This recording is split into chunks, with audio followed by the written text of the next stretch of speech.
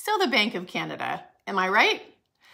I think, like a lot of Canadians, we're a little flabbergasted by their decision to hold firm at 5%. But what's driving their decision? It could be that the economy is resilient and continues to support overall demand for housing. Since they want to help alleviate high housing prices, increased demand is a bad sign in their eyes. But we also have to look at prices. TRREB reported a barely noticeable increase between this February and last of just 0.4%. It's so measly, it's hardly worth mentioning. The point is, this is partially what the Bank of Canada wanted to happen. So what gives with not reducing rates? It's complicated. First, let's look at demand. Is it really up? Yep.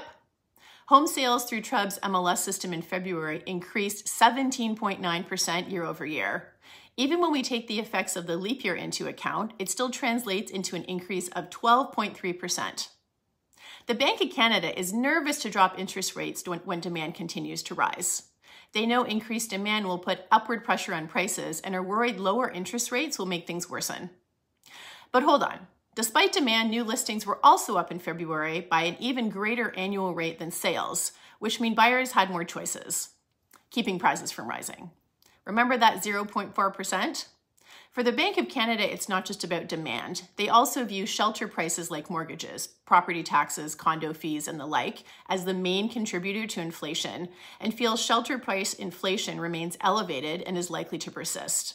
So it still feels too volatile for them to start dropping interest rates just yet. Now let's consider why people are buying despite high rates.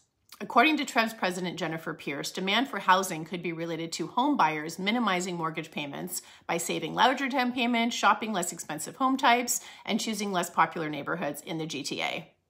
These are all solid strategies to offset interest rates. But let's not forget, interest rates aren't the only thing that's high. So is rent. That means there's more first-time buyers saying no to high rents and yes to investing in their own homes. At the same time, despite the announcement to limit the number of foreign students coming into Canada, population growth continues at a record pace. Look, experts believe the Bank of Canada will start dropping interest rates mid-year. Also, home building in the GTA is making meaningful progress, helping meet demand for homeownership needs. Overall, things are starting to feel a little more balanced. A lot of yin and yang going on here.